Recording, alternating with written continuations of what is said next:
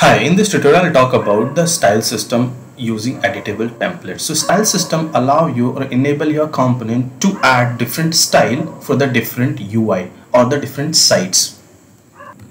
Using style system, you can add different style to the component, and later on those styles can be used for that component for the different view. It's all about like content author or the template author can add those styles, and those styles can be reused. Basically, this eliminate the need of creating a new component when the different UI comes up, or the updation of component when you have to add a different option for the UI. So the style system can be added at the page level and the component level.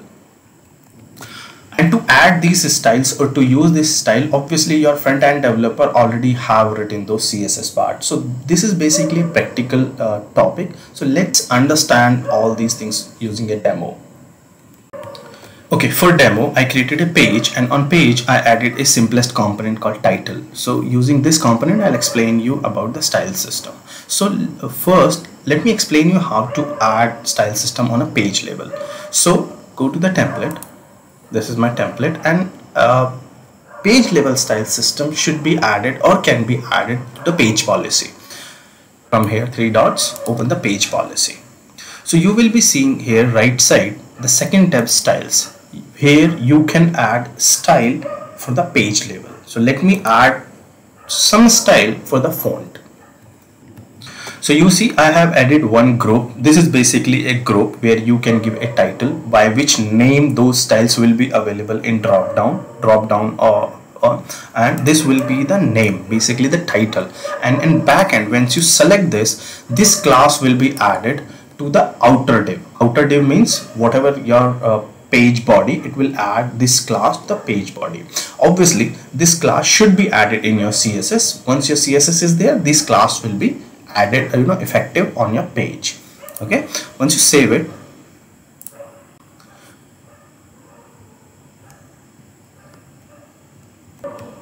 now come to page. You see this, I did not refresh this page. You see only these three buttons, but when you say refresh it, you see one more icon, the brush icon. So this brush icon will be available when you add the style to this policy, means the page policy. Now those styles are available. If you see, this was the title what I gave here. Let me show you.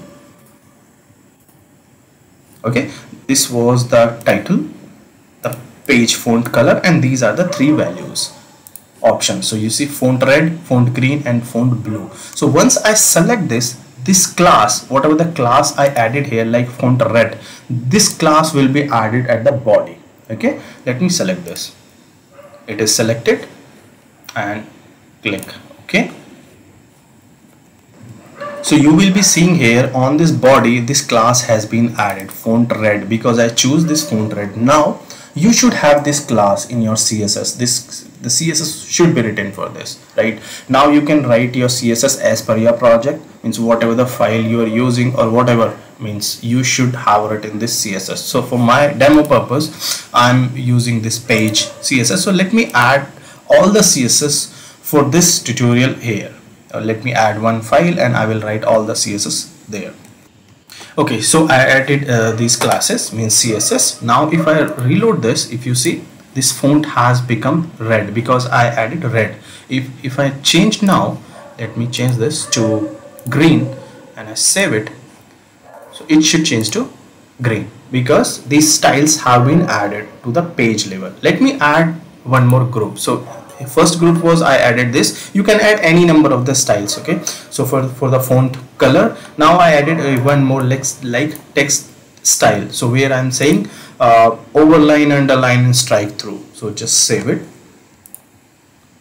So now you must see one more group here. When I refresh this, under the style icon, you should see two options, right? One is for the page font color, another one is for this style. So let me choose strike through and I save it. So you can add like one from upper group and one for the text style. So let's save it and let me refresh this. So you will see the class has been added, like font color for the first font red, and for the second one strike through text hyphen strike through whatever the class we added. Somehow this class is not applied, so this is not a front-end tutorial. You can see this class has been added. So that way you can add style to the page level. So now let's see how you can add style to the component. When you click on this component, you don't see this brush icon because the styles are not defined for this component. Once the styles are defined, only then you will be able to see the brush icon. So let's go to the template and let's go to the title and click on this tiny icon, policy icon for this title. So if you see, nothing is defined here, no policy. So let me add a policy for this component. There's something has been already added. So these are, if you see right hand side, these are specific for this component. Okay, so let me add a policy. Okay, so now let's understand we have some requirement. We want to place this align left, right and center. For that, in normal cases, your developer has to create a drop down, means the dialog, and in dialog they can give option. But because of the style system, your only the content author can add styles and front-end developer can CSS for that style. So there is no need to update that component at all. Okay, so let me add 3 styles for this.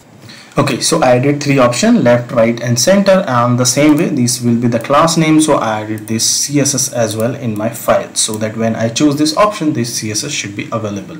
So now let's save it. And you can define the default style as well. Let's say default, I need the default is left, or let's say default center.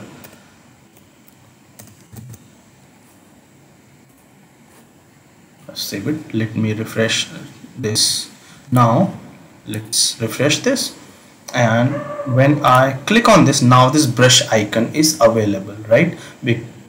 Because I added styles. So if you see, I did not choose any style, but because I gave default style as a center, so whenever you load this page, so that style will be added. So let me refresh this, and when I refresh this, let's see this component. Because this is the 8 column part, this is center. You hardly see this is center, but that was an 8 column. So let's see this class. So see, if you see here the title outer div, there is a class called center added. Okay, now let's say the right and click OK. So now if I refresh this, it should be aligned to right, and it has been aligned to right. So you hardly see this because this whole thing is 8 column and there is a very less space. So you can see in this, just collect, you see the right class. So that class has been added. So that way you can add multiple styles. Okay, so I added few more style. The style was not working at page level, so I did the same style here. Now you should see the 2 options. Let's click this, and now you must see one more option here. Okay, now underline, strike through, overline. So let's understand, let's add strike through, and once you refresh this, okay, this is a strike through is available. If I change this, let's say overline, select, there must be a change, right? It's an overline, the line you see here. Okay, let's say I want to select multiple styles, so I can add multiple classes from the same group. So if I try to select this overline and underline, I'm not able to select multiple. So for that, you will see here there is a, when you click this, there is a checkbox available called styles can be combined. So if you check this, that means you can combine multiple style of that group. So I checked it and save. So now let me refresh this. Okay, so if you see, I'm able to select multiple styles here, right? And even if I save this, if I see the page policy, I must see both classes like text overline and text underline. So the both this has been added. So this is important to understand when you should check it. So let's say when you need a specific only one class, that in that case you should not choose this. For first example, I want this to be aligned either left, right or center. So in that case, it does not make any sense to choose this button, like click on this, because you will be using one at a time. So as per your need, you can either check or uncheck, keep unchecked this. So you must understand whatever styles you have added, these styles are stored under policy only. So in last tutorial I explained how to create policy, all about the policies. If you did not check, please go back and check the tutorial. So let me show you where these are stored. So let's go to the conf, refresh, let me close all these. Okay, and AEM Geeks, settings, template, and this was my template. Okay, so as I already explained, this node only contain the references of policies, actual policies stored in this. So let me here, and the page policy stored under page. So this is the policy where the page level policy or the page level configuration is stored. So if you see in this, there is an additional node created CQ style group. So in this you see the two items. So we added two groups. Each item is for one group. If I click this, you will and expand this, you will see three options. Now these are the three items. You see the font, I added three options: red, green and blue. If you see, this is for the green and this is for the blue, and the second one is for the second group. Okay, three items I added in this as well: overline, underline, strike through. Same way for the title. So the title policy is stored under title. So if I refresh this policy and this node, if you see the two items, again two groups I added. One for the font, means alignment, left right, you see the align left, and the second group was for the style, text style, this overline, underline and strike through. So these are stored, all the styles are stored under policies. I hope you understood the style system. If you have any question, please do comment. Thank you.